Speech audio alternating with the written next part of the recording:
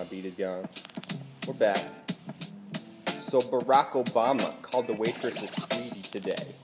Now the press is having a day. They're getting all mad. They're looking for a fight. I'm reading the news. I'm like, this shit ain't right. What's going on here? He can't speak the truth. What if she was a sweetie? What if she was cute? It's a sad day in society when 1 plus 2 can't equal 3.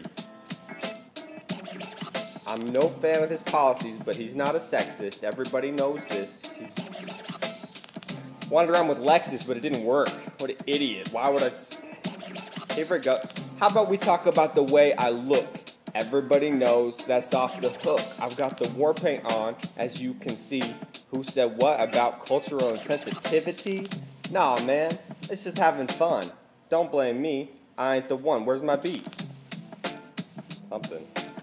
Yeah, that's right. Okay, I dress up as an Indian. If you don't like it, I'm gonna take you into the political correct police, throw you in jail. Blake makes it rock, but Sean D, he makes it hail. Everybody knows that I can't beat that guy. His rounds were, oh my god, super fly. I'm almost embarrassed to be stacked up with him, but sometimes you gotta lose and grin. Alright, C-bae, think I'm done. That's all I got for you. Hope it was fun.